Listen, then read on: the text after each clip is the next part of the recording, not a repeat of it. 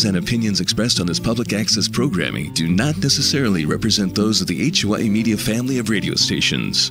It's time for Sunday morning public access programming on this Hawaii Media radio station. Good Sunday morning to you. This is Johnny Merrow. Time once again for our Hawaii Media public access programming here on our 6 Oahu radio stations. 101.1 FM, 101.5 FM, 107.5 FM, 103.9 FM, 97.1 FM, and 96.7 FM. Once again, we are joined by a member of Grassroots Institute of Hawaii, and this would be the Policy Director, Malia Hill. Good morning to you, Malia.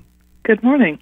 Well, we have a topic that's got a lot of folks rattled out there. They're looking at what they possibly will owe for property taxes, and they're getting a little worried. Everything is much more expensive these days, so the possibility of the property tax in Honolulu going up. Now, Keali'i Akina, president of the Grassroots Institute of Hawaii, recently wrote a column about the property tax situation on Oahu and statewide also. He said they went up for 2023, which means property taxes might be going up, and that has a lot of people upset, as I just mentioned. Could you give the listeners a little more background on that? Absolutely. You know, we talk about property taxes, and, you know, there's really two sort of halves to that. So there's the tax rate, which you'll hear is relatively low in Hawaii compared to other states, which is true, but that's also only half of it because we also have extremely high property values, and that really affects how much you pay. So you take those two, low tax rate, really high tax property value, and what you end up is Hawaii residents pay really more in the middle.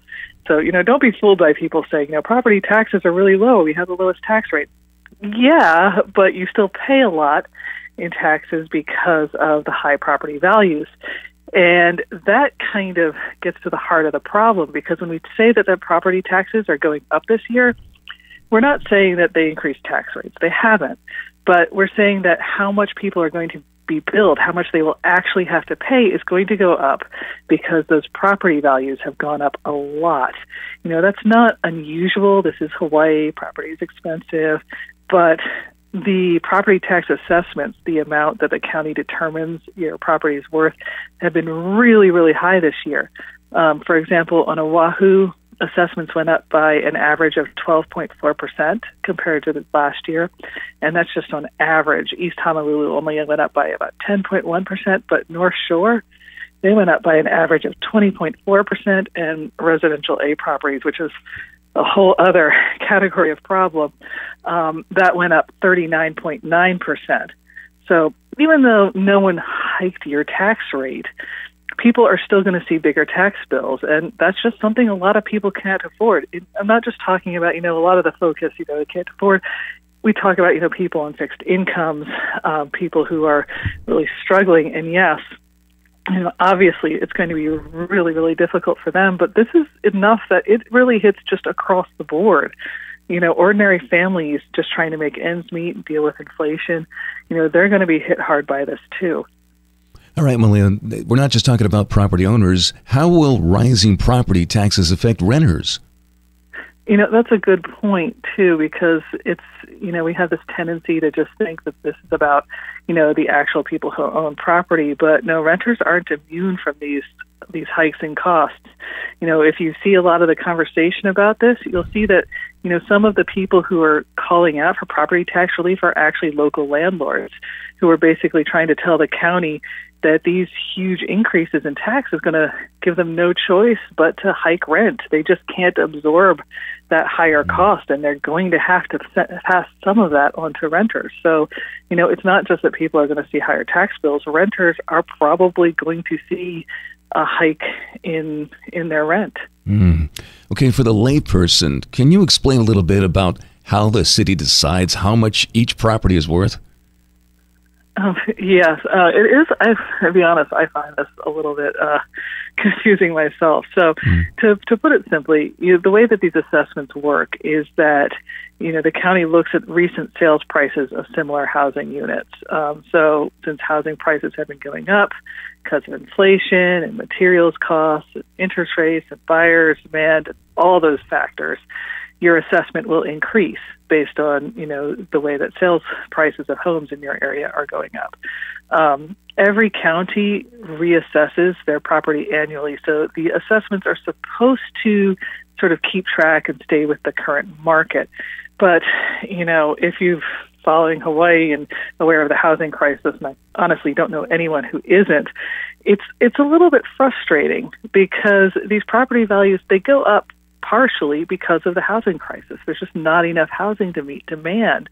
And, the counties, they could embrace policies and zoning policies that would encourage housing growth. And, they haven't really done that, not out of malice. There's a bunch of factors to that, but there haven't been any really heavy, serious efforts to encourage a lot of housing growth. So, from a certain point of view, the counties both contribute to and also benefit from this housing crisis in the terms of, the additional revenues that they get from the property taxes. I'm not saying that this is, a conspiracy or intentional or anything like that, but it is a little frustrating to watch. The policy director of Grassroot Institute of Hawaii. They can be found at grassrootinstitute.org. It's policy director Malea Hill.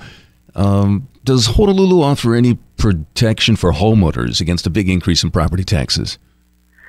There is some protection, some small protection. I wouldn't, call it, very serious insulation, but Honolulu homeowners do have a relative lower tax rate, 0.35%, and they can apply for exemptions that lower the overall bill. For example, there's the homeowner's exemption in Honolulu. That's $100,000. And so that means if you're a homeowner, you apply for this exemption and you're approved, you can deduct $100,000 from the assessed value of your property, and that factors into how they calculate how much you have to pay in tax. So if you had a $1 million home and you get the exemption, you really only get taxed as if it's worth $900,000.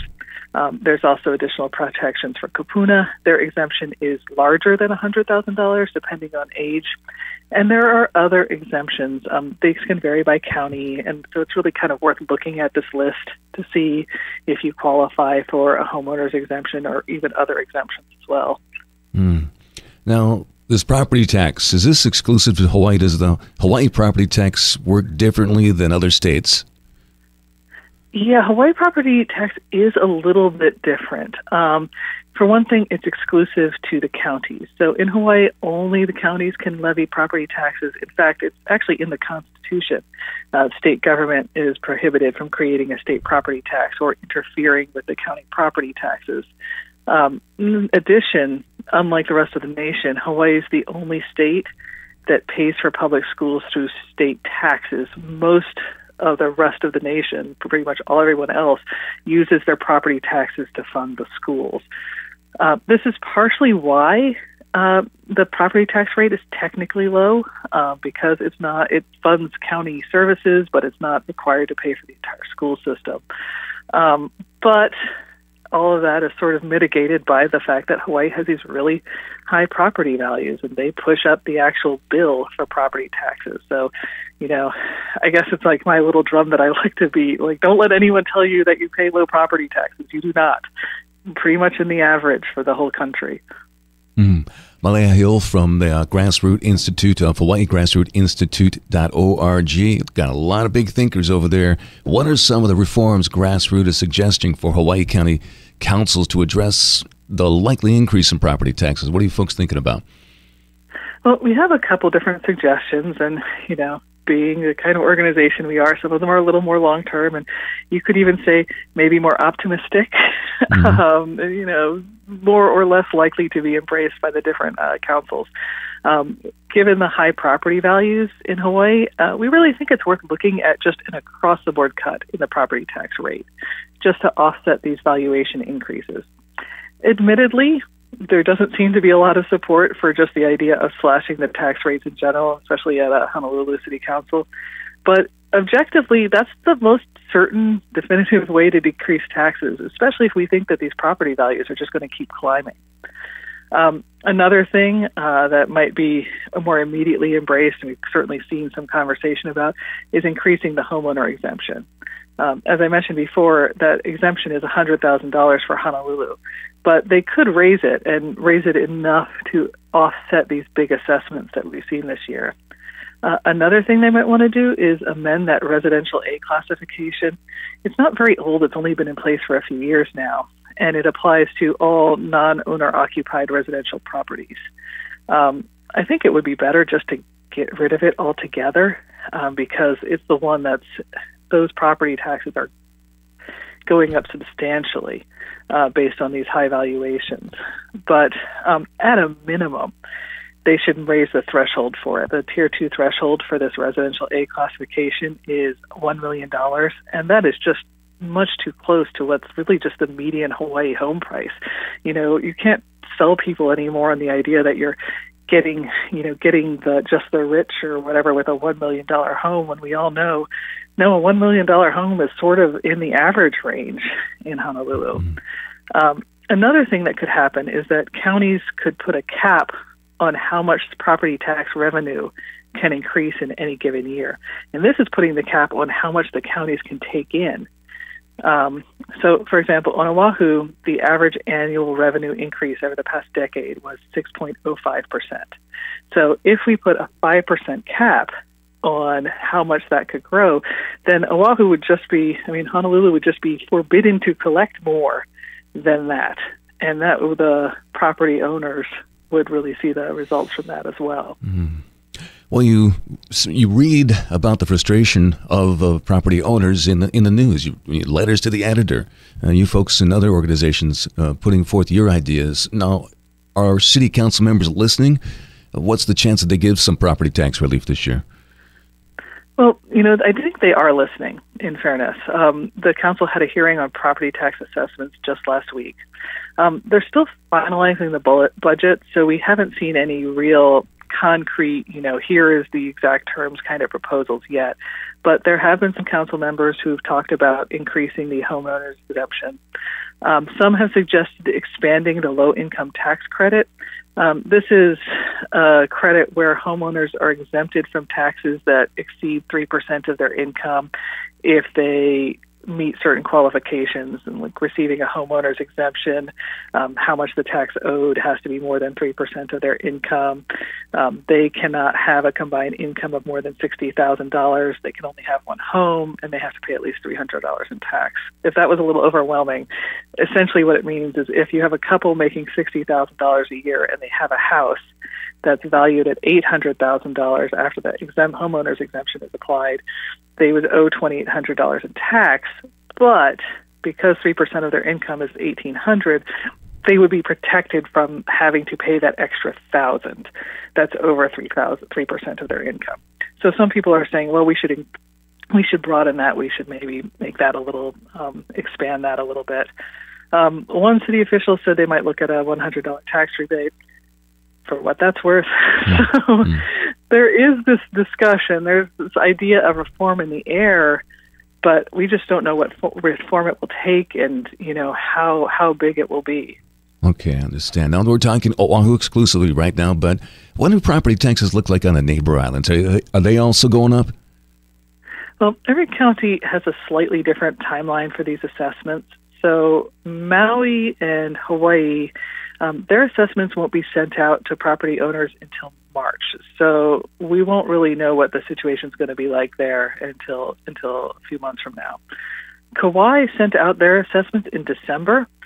We haven't seen a lot of news coverage of the property tax there like we have seen in Honolulu, but we have heard from people in Kauai that the assessments are up.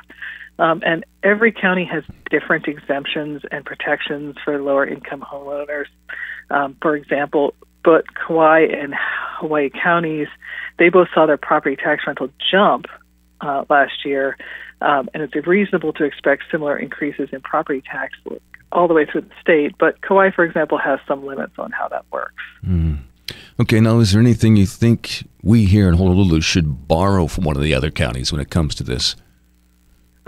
Speaking of Kauai, Kauai has a low-income tax credit that's calculated by area median income, so it automatically adjusts for inflation, whereas Honolulu's is set at that $60,000 that we mentioned, and they can't change that unless the council changes it. So something like Kauai's, it's called a circuit breaker. It's basically a tax credit or deduction that relieves that burden on people for whom the tax would just be a big chunk of their income. That would be helpful, adopting something like Kauai's standard there. All right, Malia. Is there anything else you would like to tell people who are worried about the rising property taxes? Definitely. For homeowners out there, if you're listening to this and you are just, concerned and worried, the thing I can tell you for absolute certain is apply for a homeowner's exemption, because if you don't, you will have a higher tax bill. And if your home is worth more than $1 million, it will be even higher. This homeowner's exemption I keep mentioning, it's not actually automatic. You have to apply for it every year, which means that, some people just don't. They don't know about it, or maybe they just kind of miss it somehow.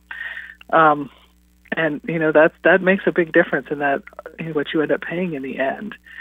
Which I guess, one change that we could see that would be good would be some way to make this exemption automatic. That would be a good reform.